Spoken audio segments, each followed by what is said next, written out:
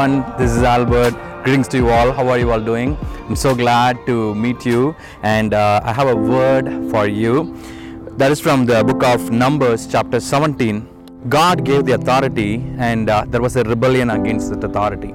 So God told, take all the 12 tribes' names and imprint on the wooden staff, and then God told, the one that is really budded is the one that I'm giving the authority to. And one of them is Aaron. And Aaron's name was printed on the staff or the rod, in other words. And then we see that God told to place them in the tent of meeting in front of the Ark of the Covenant. So that's what Moses did to see whom God is giving the priestly authority. And then we see that the next day morning, when they came and saw, the Aaron's rod was budded. Not only it was budded, we see in the verse 8, the next day Moses entered the tent and saw that Aaron's staff, which represented the tribe of Levi, this is where the Levi comes from. The Levi, they praised God. They are appointed by God to praise. They are priestly generation. And today Bible says you and I are the royal priesthood. God has given us the authority, same like how God gave Levi by writing or imprinting the name on the rod, and then he made that rod to bud, and he made the rod to bring forth flower, and then he made the rod to bring forth even the fruit, which represent the tribe of Levi, has not only sprouted but also had budded, blossomed, and produced almonds. So long story short, God appointed Aaron as a priest, the Levi generation. So God blessed Aaron and God gave the authority. Enemy tried to come against the authority, but God re-established the authority. And today on the cross of Calvary, Jesus, same like how the Aaron staff or the wooden rod on the cross that Jesus took, and he paid the price to restore the authority that you and I lost. And today Jesus, he died on the cross, and he crushed the enemies, and he stripped the authority, he stripped the powers, and he gave it back to us. So that's the reason why Jesus said, you have the authority over the enemy.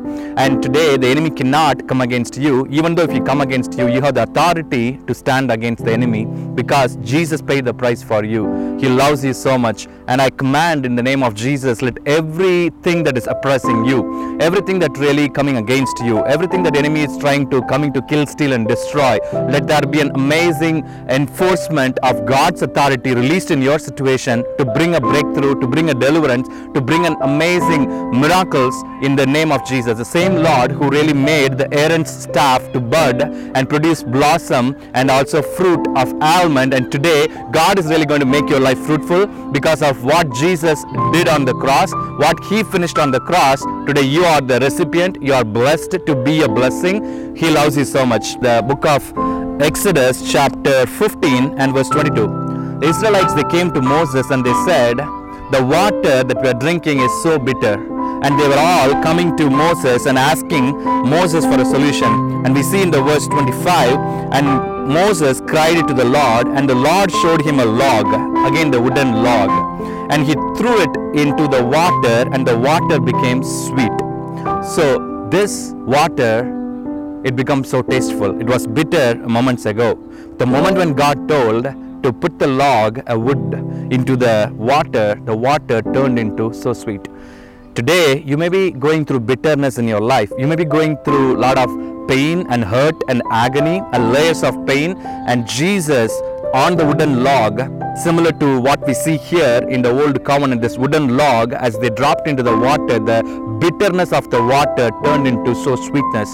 You are the water. The living water flows through you. You may go through bitterness in your life. You may go through a lot of pain in your life, lot of strife or agony or lot of unforgettable things that happened in your past, lot of abuses that you went through, that has been layers of scars that really staying as a bitterness, and that's really crying, and you have a deep cry inside you. No one can able to heal you emotionally, or no one can able to heal you from your agony or the hurt. And today the same Lord who really brought these Israelites a fresh sweetened water, He's the Lord. He's really changing and turning all the bitterness from your life and transforming everything for His glory, and He's bringing you sweetness in your life.